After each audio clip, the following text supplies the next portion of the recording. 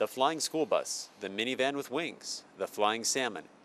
These are names commonly given to the C-23 Sherpas flown by F Company, 1st Battalion, 207th Aviation Regiment.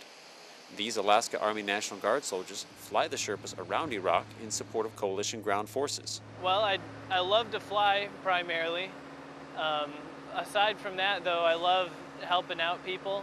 Being able to get troops to where they need to go and get their belongings, the things they need to where they need to go in a timely manner is just something I love doing. That's one of the main points that we recognize about this job is that every pound of cargo we move or every person we move via the Sherpa doesn't have to get out on the road. The C-23 multi-role utility airplane is the only cargo airplane in the Army's inventory, and all Sherpas are flown by the Army National Guard, including the 207th from Alaska. The big difference is probably weather. It's so much cooler there, and the airplane performs better. Here you have to be very careful of how you load the aircraft, how many pounds you take, and we're a lot tighter on fuel a lot of times.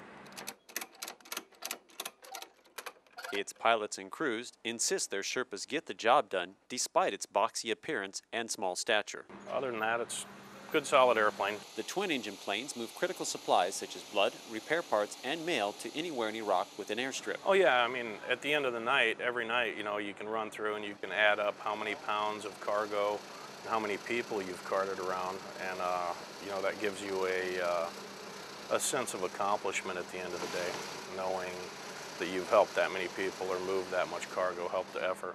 I would say we're pretty much like the FedEx of the Army. C-23 crews take great pride in the knowledge that their hard work and effort helps to keep their fellow soldiers off the road. If you have to move something in Iraq right now rather than next month, who are you going to call? Sherpa.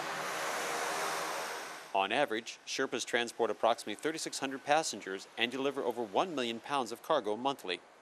Reporting from Joint Base Balad with the 123rd MPAD for the 3rd Expeditionary Sustainment Command, I'm Specialist Roger Bemis.